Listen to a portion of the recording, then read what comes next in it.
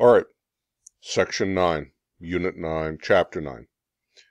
Cold War, 1945 to 1990. Now, let's point out a couple of things. First of all, once more, when you go to college, you will not take a course in U.S. history from before Christopher Columbus through to the end of the Cold War. It's way too much. You could spend an entire 4 years simply studying different aspects of the Cold War. And so, in this review video, I'm going to hit some key highlights and hope you get enough that you can pull it together, sort of get the themes that are here. But we're not going to be able to touch on everything. Okay, first thing, 1945 to 1990. 1945 is the end of the Second World War, of course, which is really considered the beginning of the Cold War. Soviet Union comes into existence with the Russian Revolution during World War I. Through the 1920s and 30s, the United States had a very tense relationship with it. We didn't have a lot of interaction with Russia, but to the degree we did, we looked at it with suspicion and fear. One of the problems with communism is, just like many other philosophies and many religions, it believes in itself and believes it has an obligation to spread. So the fear about the Soviet Union was always that, it wasn't a country like, I don't know, Italy or Denmark that was going to stay within its borders and do its thing. It would spread its ideas, its revolutionary notions, its atheistic revolution, its socialistic revolution to the rest of the world. During World War II, we put all that aside. The enemy of my enemy is my friend, and even though Franklin Delano Roosevelt did not trust Stalin one little bit, and neither did Winston Churchill, they cooperated with him because we needed the Soviets to be attacking the Nazis from the other side of Europe. The minute that war is over, though, we go back to this old-fashioned conflict. Cold War, in that it wasn't hot. There was not shooting most of the time. There was not an open confrontation. So it was a lot of tension. It was a lot of outmaneuvering each other. It was a lot of threats. And it was a lot of what we call proxy wars. That is, a proxy is somebody who stands in the place of somebody else. So when you put this period together, the Korean War, the Vietnam War, these are what are called proxy wars. The Korean War, in certain aspects, was about South Korea versus North Korea. Really, it was about the U.S. versus the Soviet Union and China. The Vietnam War, yes, there were local aspects that had to do with Vietnam itself, but it was largely, again, the U.S. versus the Soviet Union.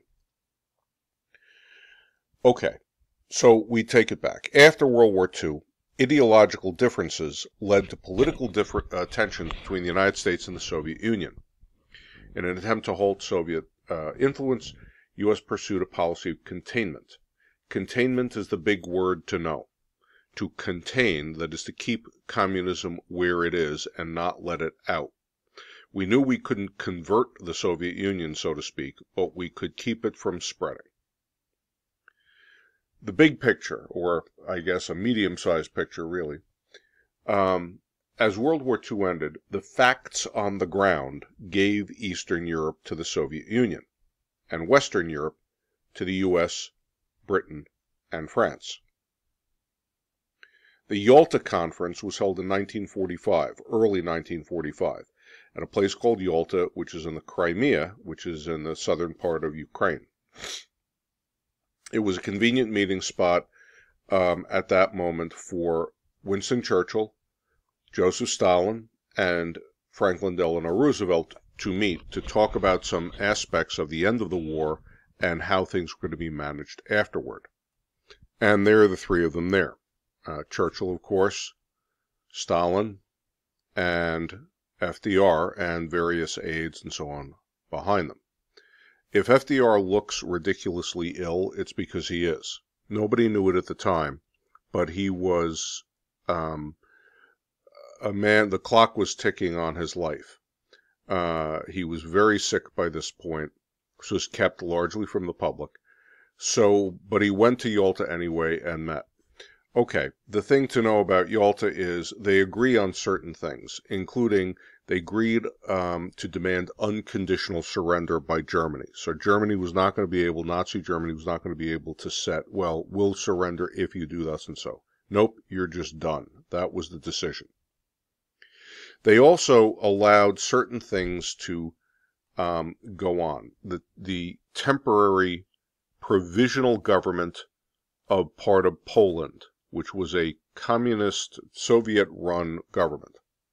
The Soviets by this time were already into Poland, having sort of reconquered from the east away from the Nazis.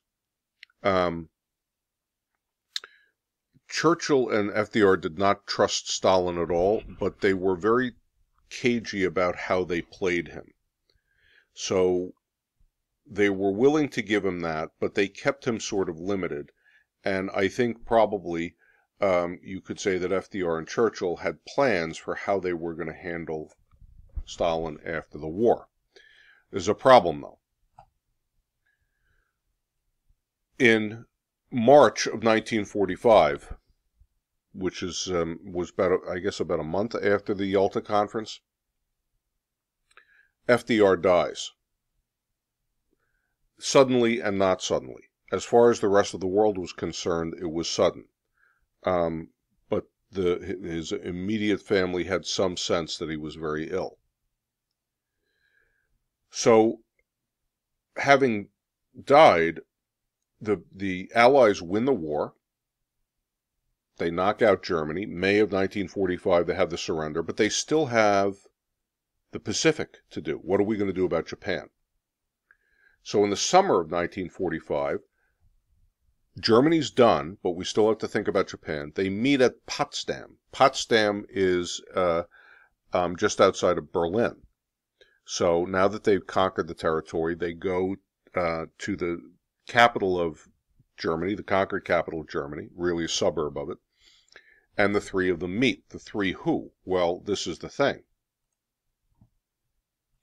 Now it's Stalin again, who is a very sharp, very cagey, very ruthless guy. It's Clement Attlee. Churchill has lost an election.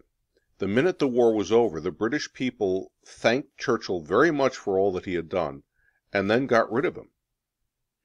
Churchill was viewed as a wartime prime minister, but people really didn't want him running the country afterwards. He was used to having his way, not a particularly flexible guy, very inspiring in certain aspects in wartime, but, considered a little bit too full of himself for afterward.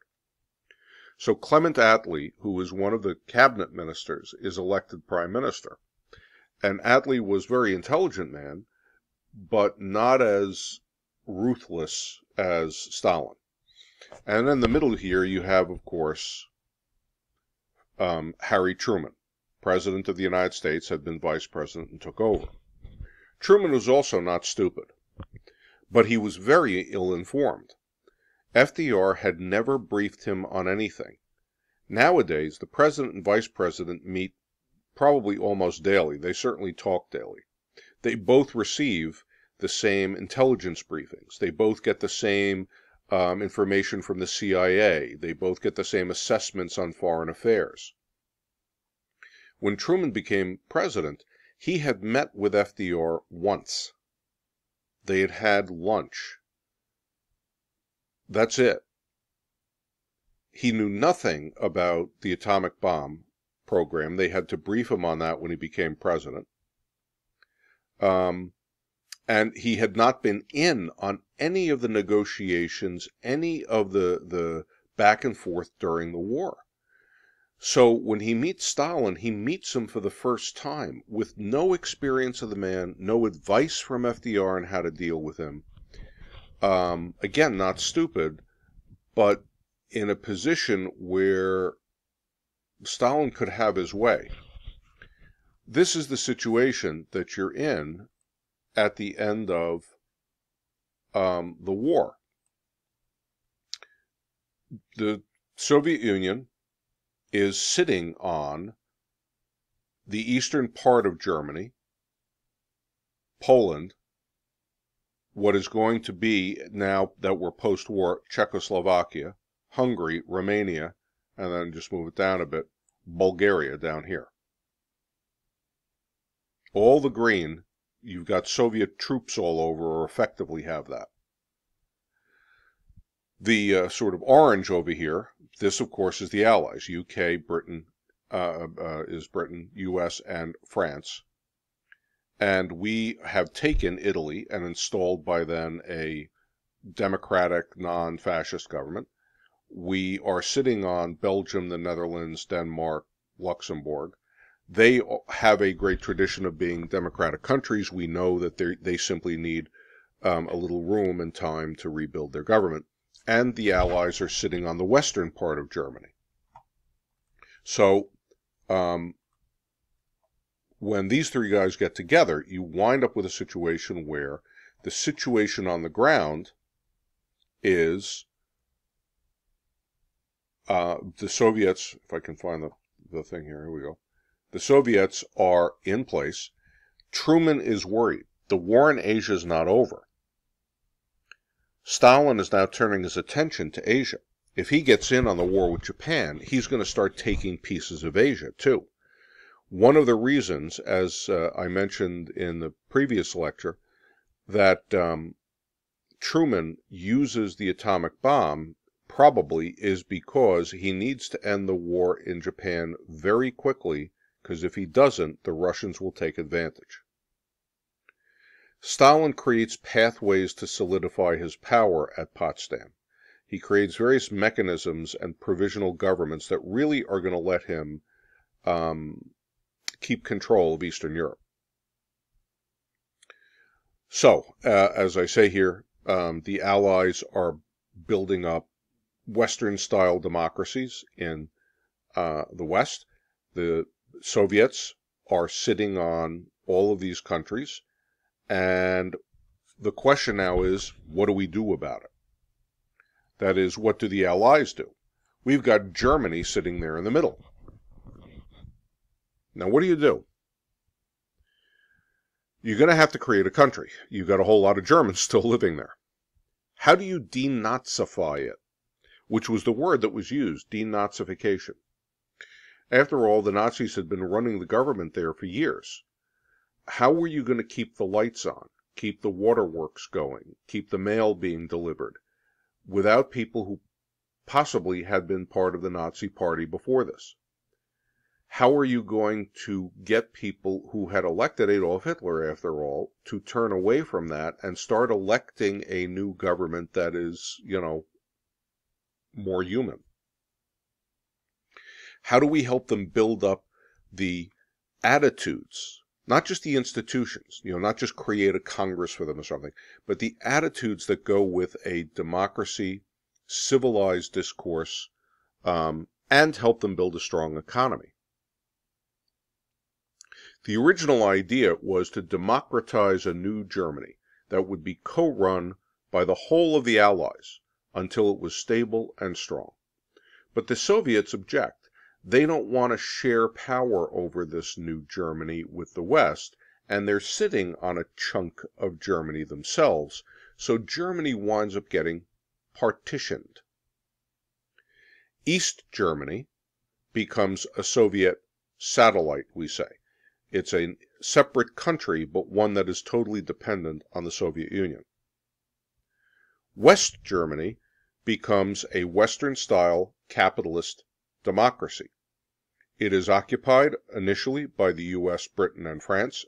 We provide the police in the streets and some order and help them start to organize themselves. But the goal is that it will become self-governing.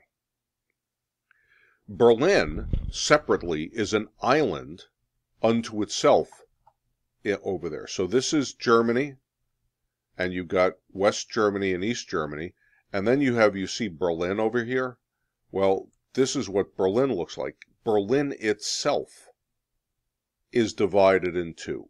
East Berlin belonging to the Soviets and part of East Germany, West Berlin, co-occupied by the Americans, the British, and the French, again to provide sort of police and some initial government. But West Berlin is really a part of West Germany. And so right between the two, you've got a border through the middle of this city dividing people. You have heard about, perhaps, the Berlin Wall.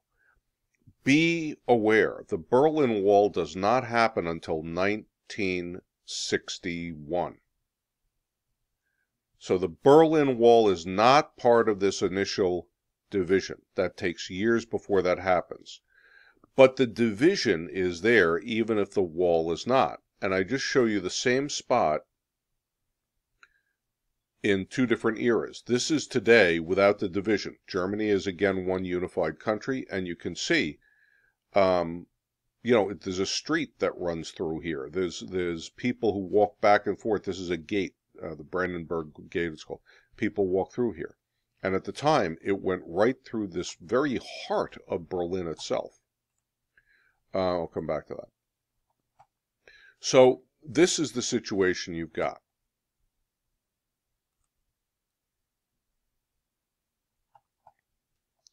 Okay, whoops. So these decisions that we just talked about, to allow the Soviets to allow both the Britain, France, and the U.S. and the Soviets to administer whatever territory they're sitting on, as applies to Poland and Eastern Europe and splitting West Germany, created really the Cold War. That gave the Soviets territory in Europe facing territory that was allied with the U.S. So, as see above, I say for that, as the two sides dig in, this Cold War begins. Now, we're going to trace containment policies. Let's talk about this. Once the two sides have dug in, the American policy, the U.S. policy toward the Soviets was containment. That's the word to know. What to do about the expansion of communism and Soviet influence? Oops, I annotate these as we go. You contain it. Stop its spread. You can't realistically overturn it where it exists. If you try to turn Soviet Union or even Hungary at this point back into a liberal democracy, you risk World War III. If we had invaded Poland to free it from Soviet domination, we risked World War III. But we say we can hold communism where it is. Okay, in 1947, so just 2 years after the war, Harry Truman gives a speech which comes to be called the Truman Doctrine. Remember the Monroe Doctrine that said we would protect the new democracies in the Western Hemisphere, and the Roosevelt corollary that said we would interfere in the democracies in the Western Hemisphere to protect them from themselves and sort of act as the cop of the Western Hemisphere? Well, now Truman says we are going to be the cop defending democracies everywhere. Just as a little background, Truman faces problems in Greece and Turkey. There's expanding Soviet influence, fear of Soviet nudging of weak or needy governments, and communist partisan rebellions. You have these little pockets of pro-Soviet rebels in some of these countries. So Truman gives this speech in which he says, I believe it must be the policy of the United States to support free peoples who are resisting attempted subjugation. Subjugation.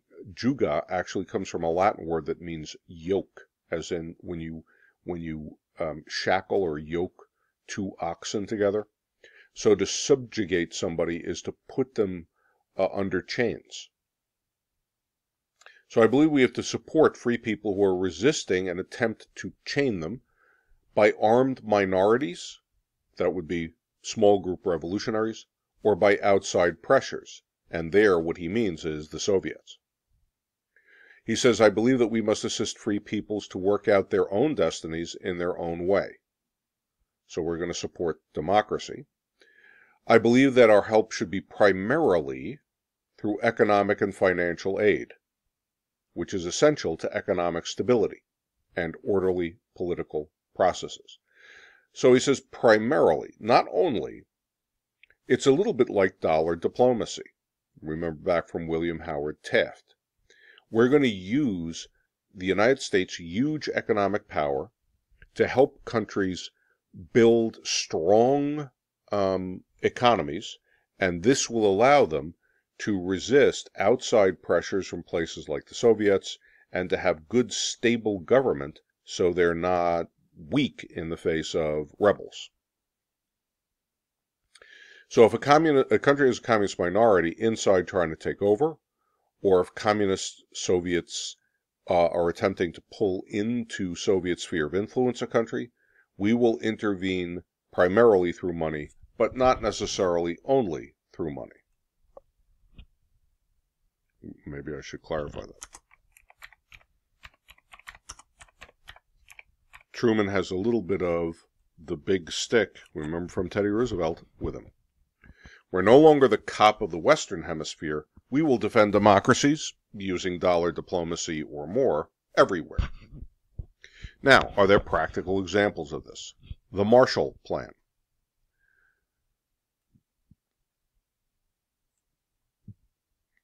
See Truman Doctrine, I say. So you got to know this first. Marshall Plan. How do we keep West Germany and other countries from going communist? So I should point out, this is named for, if I can do this, former General George Marshall.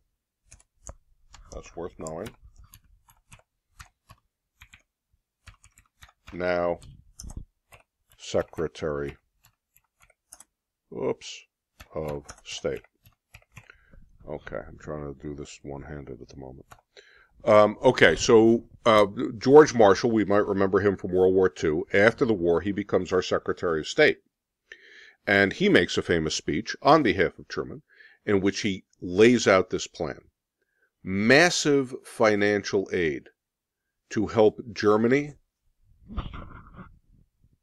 I should point out, like other countries, like Japan, from going communist. Massive financial aid to help them rebuild their economies. Don't make Treaty of Versailles mistake.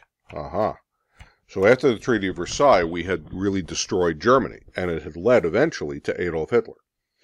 Marshall's saying, let's not do that again. Let's help them get a good, strong economy. A strong economy will keep people from rebelling. A strong economy means a strong middle class. A middle class has something to lose. It's the very poor that are desperate. So a middle class who's got a nice life, solid possessions, a good future, they don't want to get involved with communism or instability. Strong basic industries and a strong economic system will have long-lasting results. If we can get the economy strong in its fundamentals, it'll be good for years. The Marshall Plan is pretty successful. I should, I guess, point that out, right? If I can do this.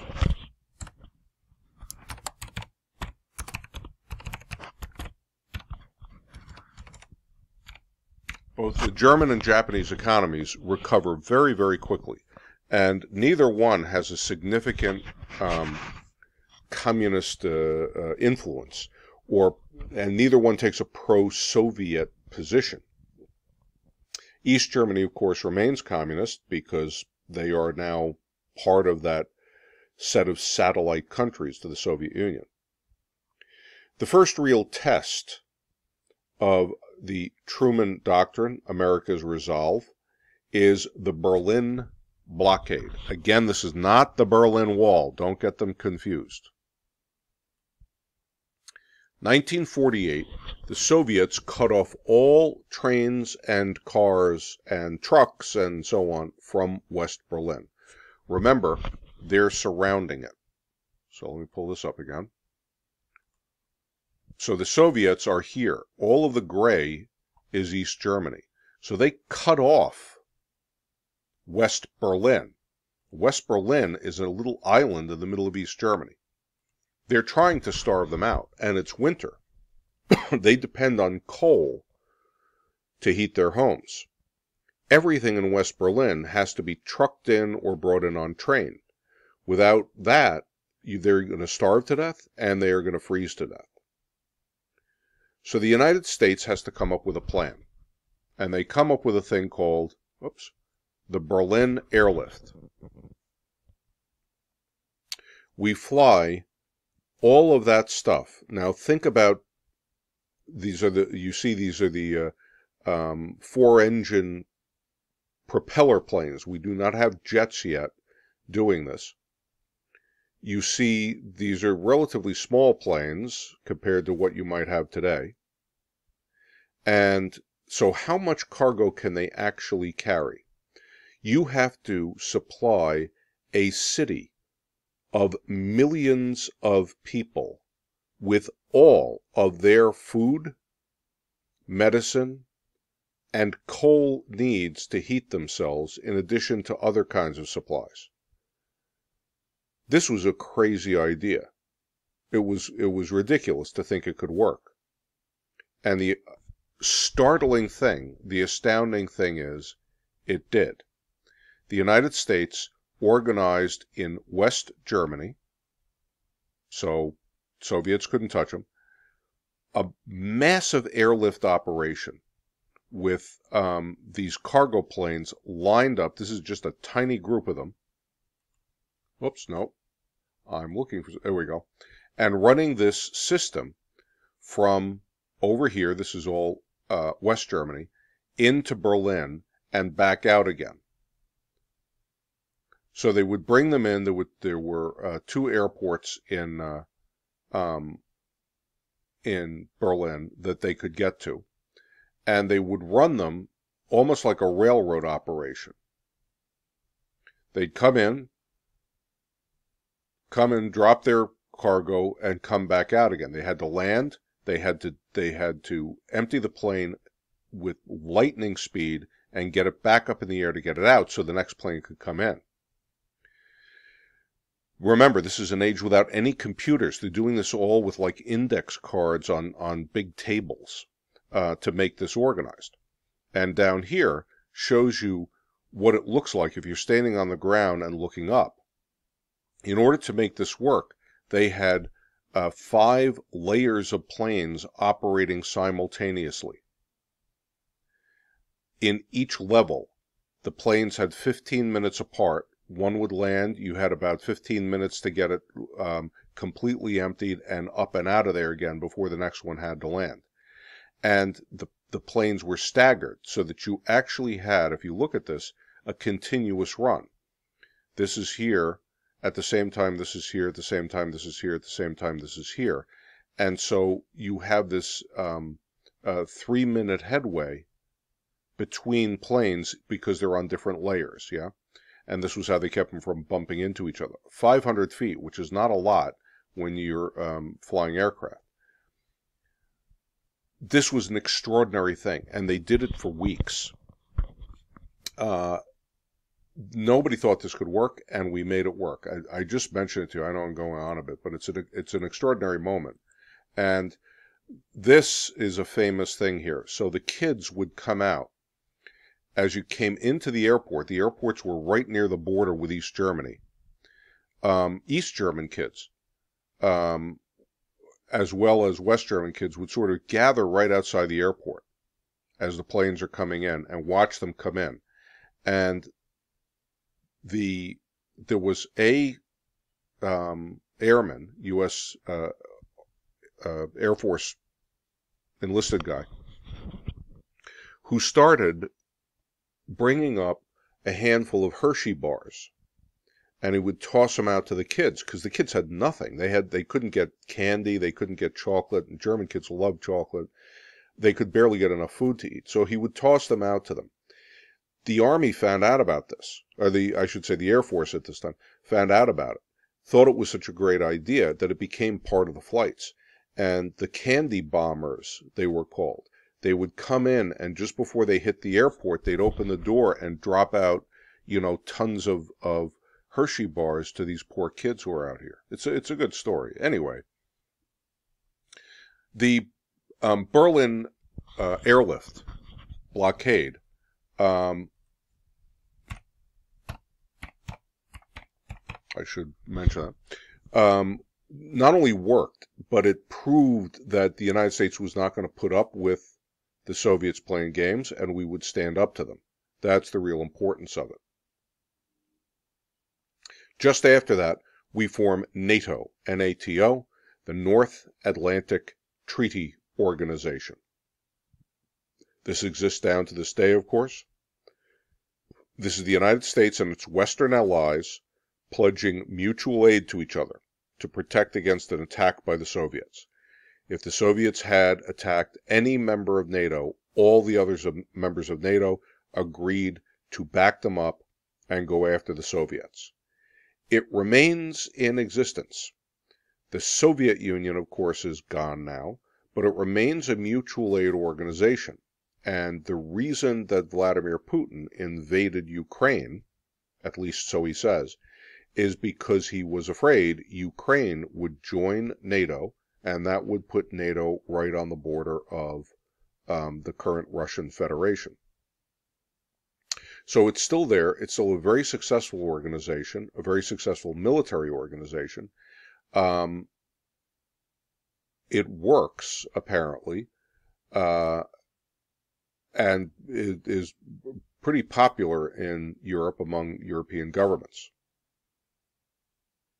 Okay, zipping along through this. Well, this tension of the Cold War, it's not just a theoretical thing overseas. In the 1940s and 50s, it really grips the American public.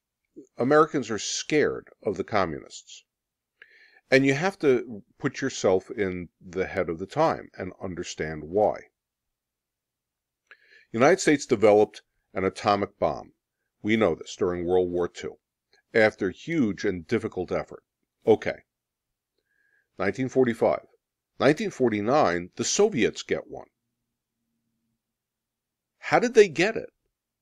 How did they get it so quickly? It must be spies, say people.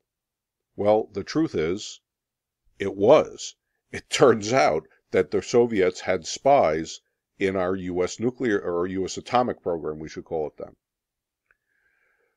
That scared the hell out of people.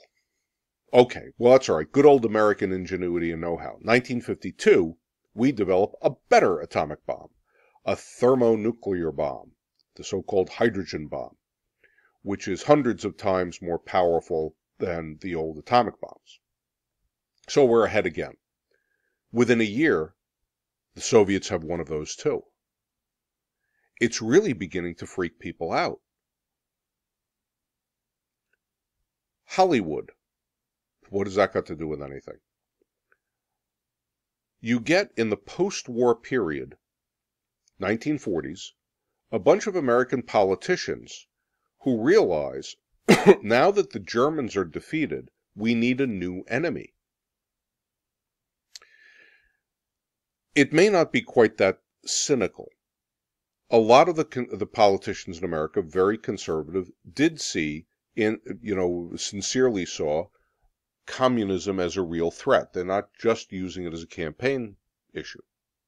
Well, just at that time, a bunch of scandal sheets. So these are magazines and newspapers that print all the dirty details about all your favorite celebrities.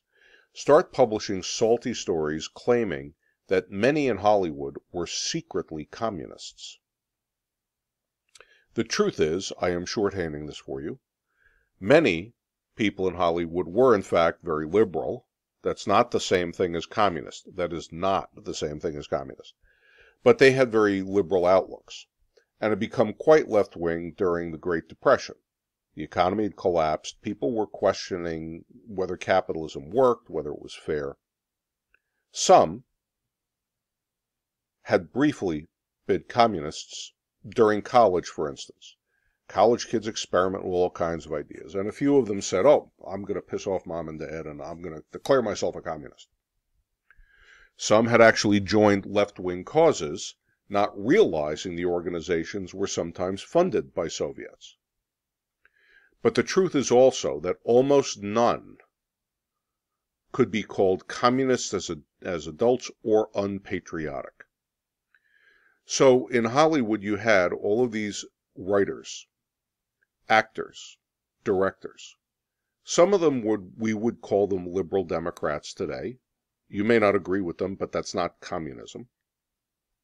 Some of them, when they were kids, had flirted with being rebellious and talking about the Communist Party. Some of them had joined organizations they didn't realize, honestly, were actually communist in background. But by the time you get to 1945, you would be really hard-pressed to find any of them who were unpatriotic or thought of themselves as some sort of communist spies. But the fear rises. Had they been slipping communist themes, communist ideas into movies? Movies, of course, were the most powerful form of entertainment at the time. They were the most widespread, popular form of mass culture. Well, are these people poisoning our children's mind? They're slipping somehow communist ideas into kids' cartoons. People really believe this. So you have this thing called the House Un-American Activities Committee, or the House Committee on Un-American Activities, known for short as HUAC, House Un-American Activities Committee. It starts to hold hearings. I should, I guess, point out in Congress, starts to hold hearings to uncover potential disloyalty in the entertainment industry. They called actors, they called writers, they called producers as witnesses. They demanded that they name the names of communist sympathizers. Writers, directors, actors who were so-called blacklisted, once accused, could never find work again.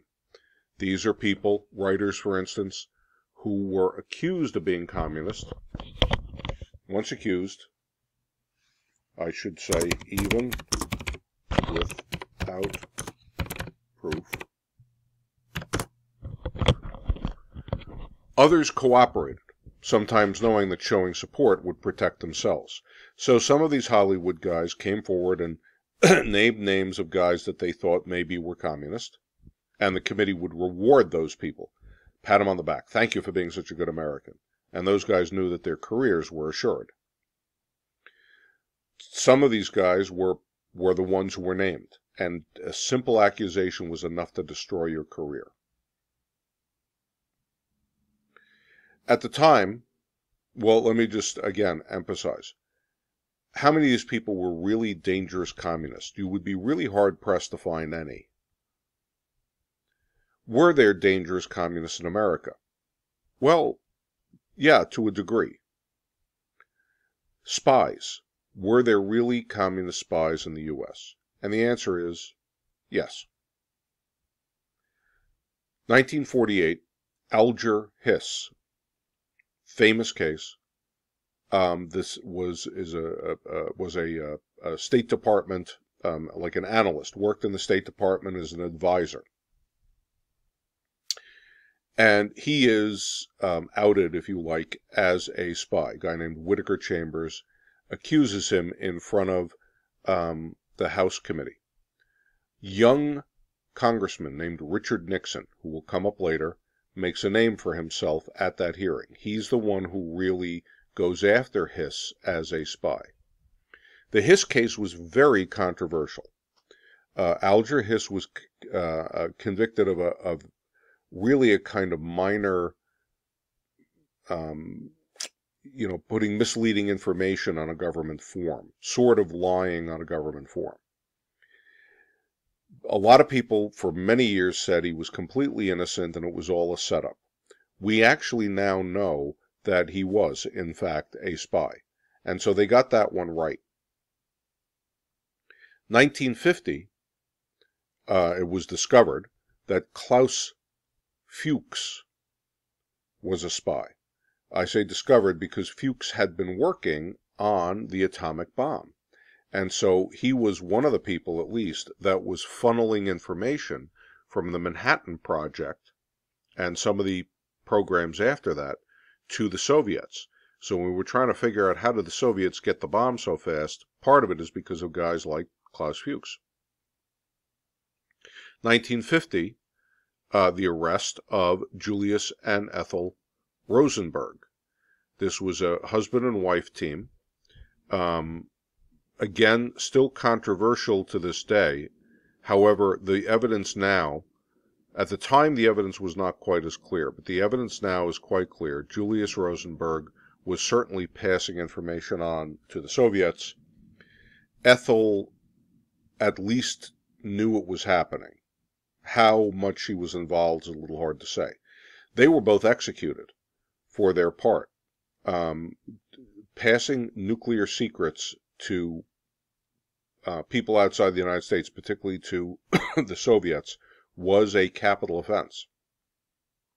Now, why do I mention these? They're not particularly, like, the Regents will probably not ask about these cases in specific, but it's to give you the idea. Swirling around in the 50s was a lot of fear of the communists. You may be tempted to think of that as a sort of conspiracy theory, and people were seeing shadows that weren't there, and monsters under their bed, and to a degree that was true. As I said with the writers in Hollywood, most of what they were accused of is not really the case. On the other hand, there was enough truth, and enough quite dangerous truth in people like Klaus Fuchs, that there was something to be concerned about. The problem is I will say to you, is striking the balance. How do you strike the balance between freedom of speech? You're right. If you want to believe in communist things, you have a right in the United States to somebody being a danger to American security. If somebody wants to write a novel that has a communist theme, you have a right under the First Amendment. We talk now about cancel culture. That was kind of what was going on with the Hollywood communist hearings, committee hearings.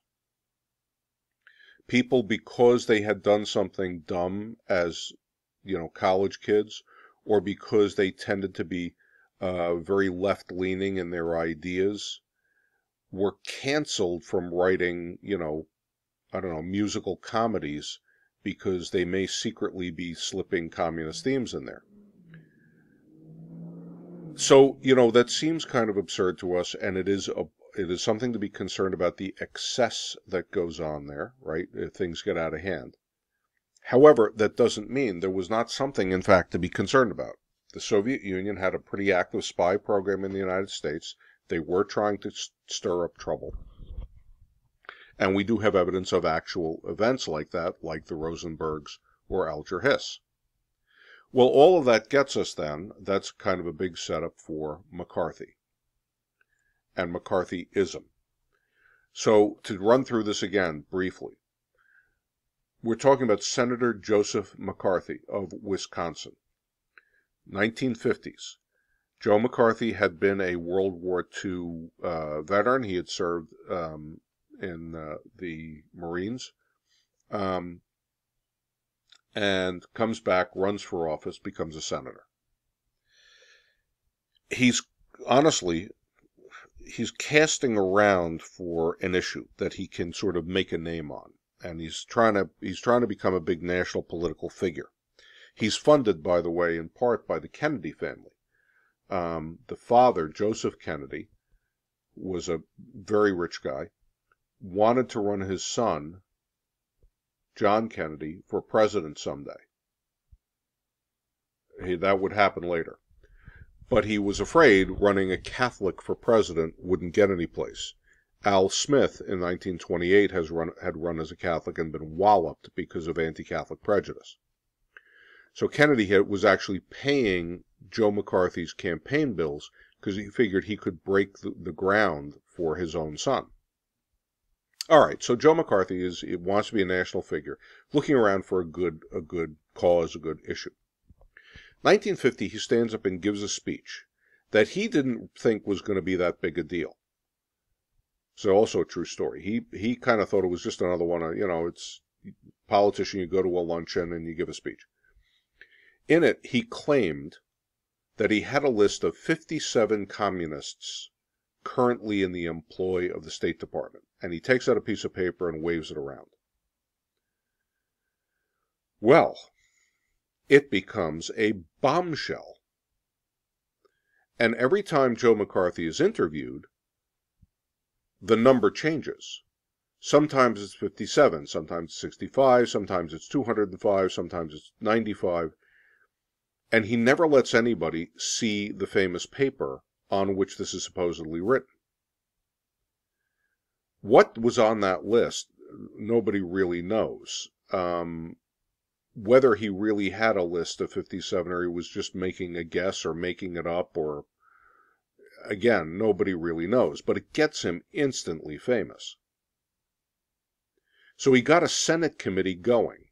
The Senate appointed a committee called the Tidings Committee, it was named for its chairman, to investigate this allegation that there were communists still in the State Department. Well, they do this massive investigation, and at the end of it, they issue a big report.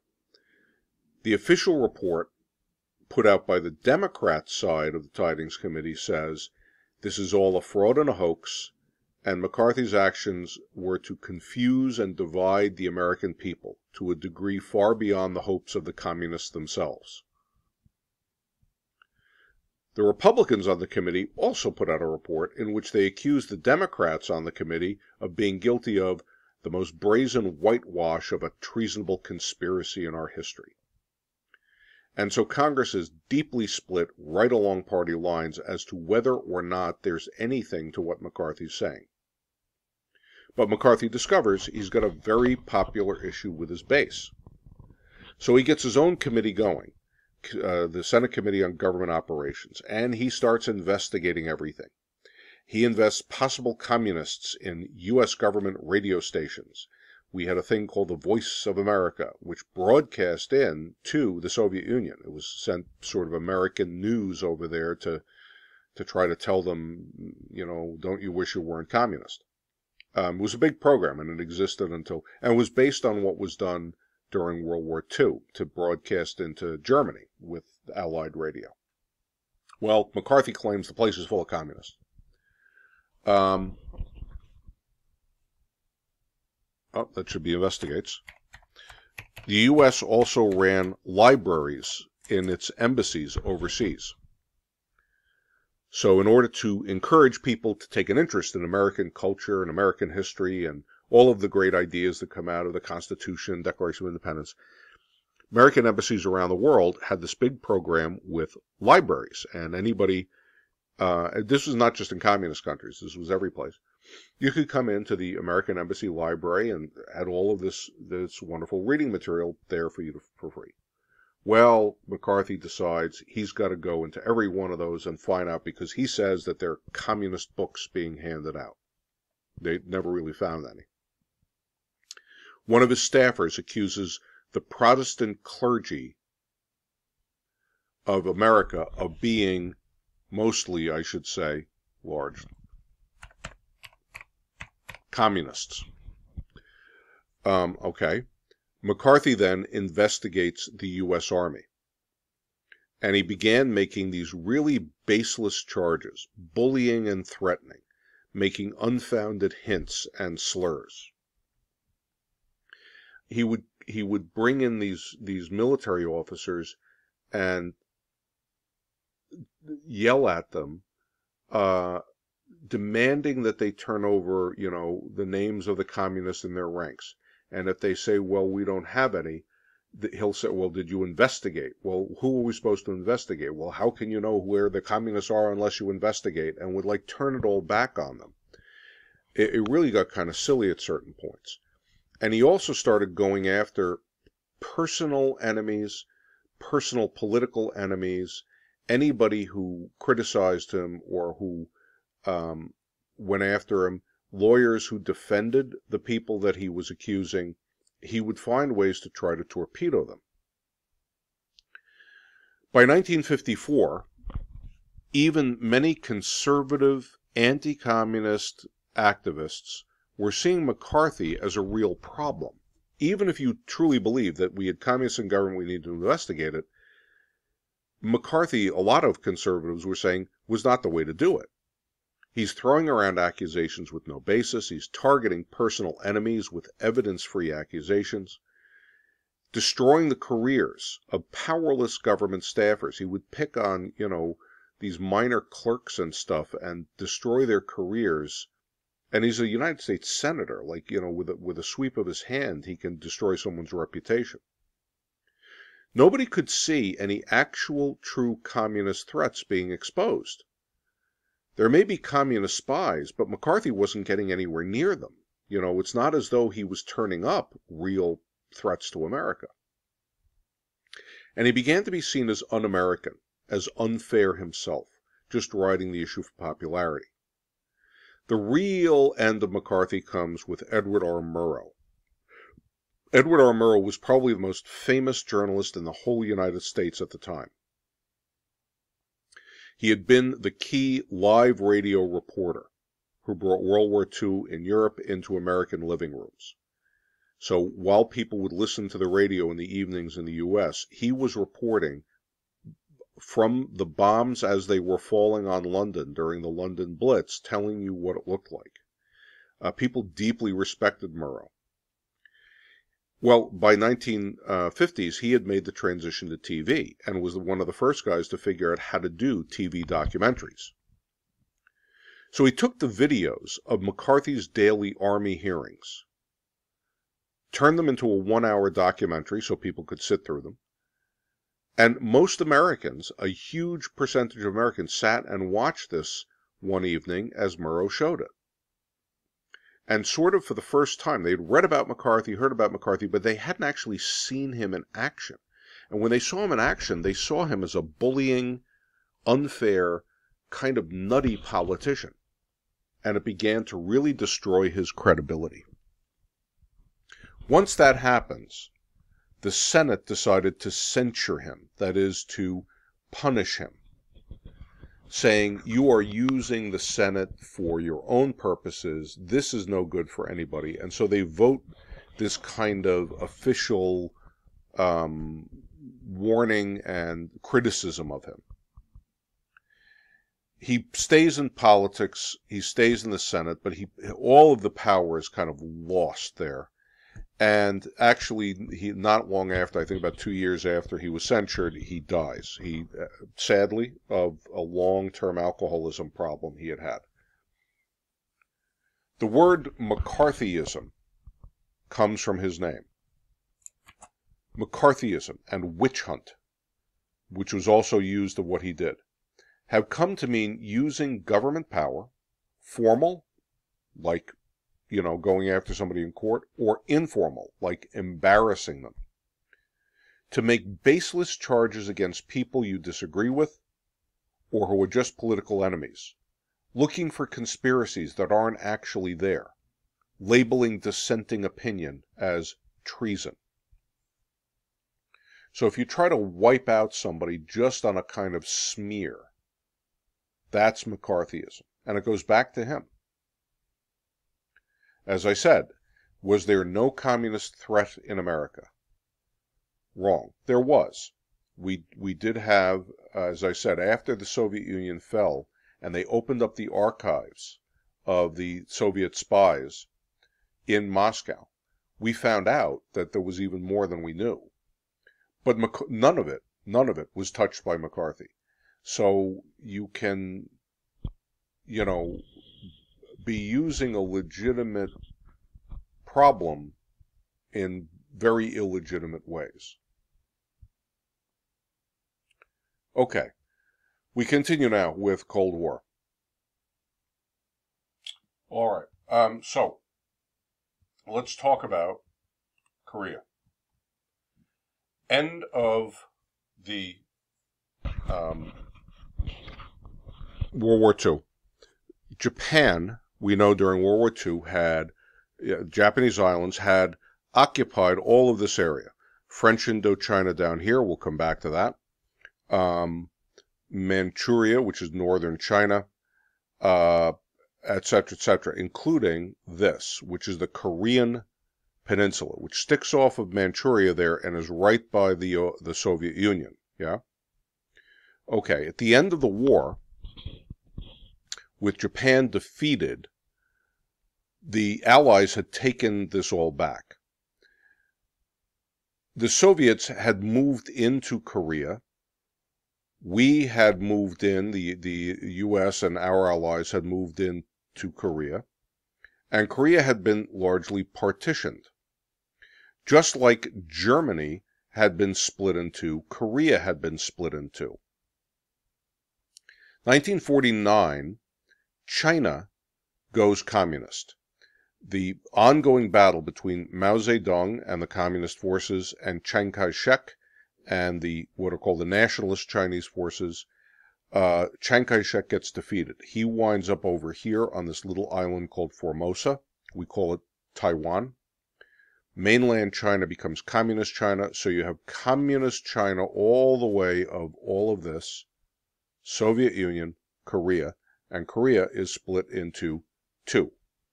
The 38th parallel here is what separates South Korea, allied with the Western powers, and North Korea, allied with now communist China and Soviet Union in the north.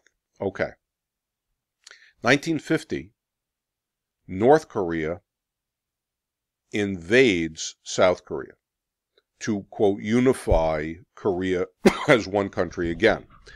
That division on the 38th parallel was completely artificial. The Korean people have a single history as a language group, an ethnic group, if you like. So they thought, well, you know, we want to unite, but we want to unite under a communist government. South Koreans not so happy about that. And so the Korean War breaks out. The United States responds to the Korean War by jumping in on the side of the United Nations. The point of the United Nations was to protect its members. If any country was attacked by another unjustly, and the UN decided this was an unfair attack, it was the job of the other members of the UN to jump in and protect them. It's the whole point of the organization. And so the United States did this. We had jumped in along with, I should say, British forces, Australian forces, although it was primarily an American operation. North Koreans have been fabulously successful. They had come down and squeezed the South Koreans into this little piece here. U.S. troops, backed up by some of our allies, had charged in the other direction, pushed the North Koreans all the way up, almost to the Yalu River here, which is the border with China. And by that time, the Chinese in particular and the Soviets were providing the North Koreans with a lot of support.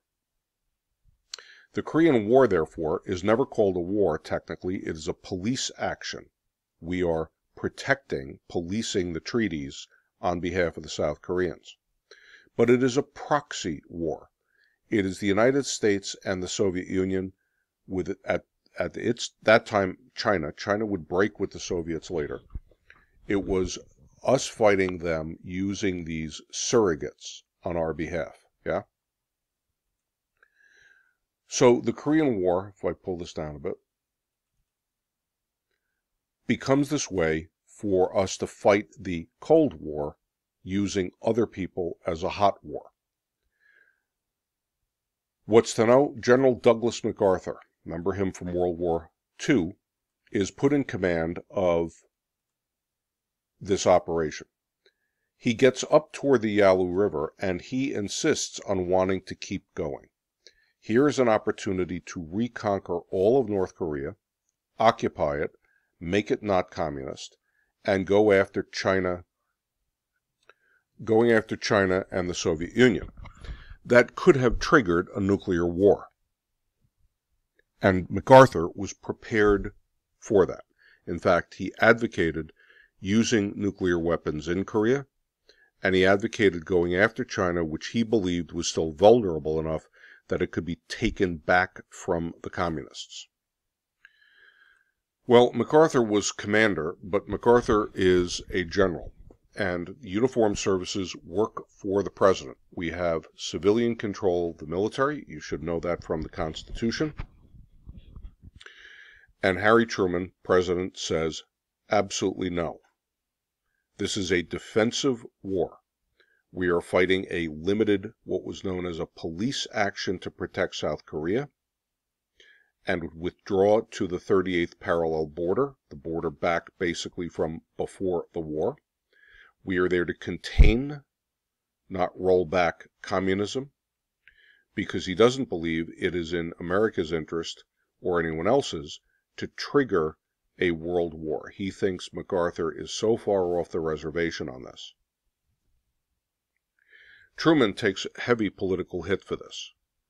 America has a very powerful anti-communist lobby. We know this from the Cold War stuff we have talked about. Truman is seen as being soft on communists. MacArthur is seen as a war hero. So while he's not universally popular, he has a base. Truman is not universally hated for his action in Korea, but he does not have 100% of the country behind him. The Korean War never actually ends. It is still technically underway today. There is an armistice, which is to say a truce, but no actual peace treaty.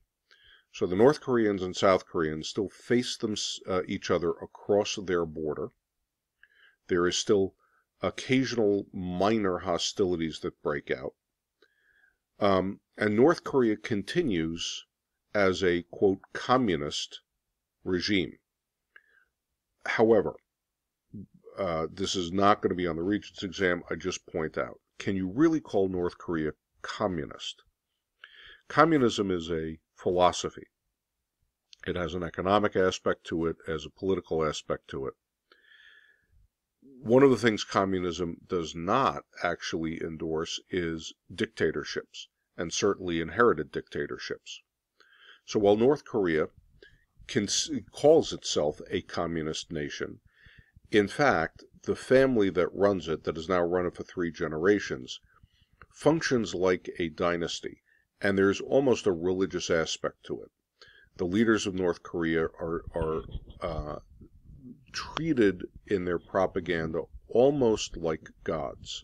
They are much closer to being emperors in almost a theocratic, that is a rule by religion kind of system, than it is a traditional communist system. But they claim to be allied with the communist cause, which is why we class it as that. And certainly in the 1950s, they presented themselves that way, considered themselves to be an ally of the Soviet Union, of the People's Republic of China, Communist China, and as part of the worldwide communist movement, so to speak. So it is considered a proxy for the Cold War.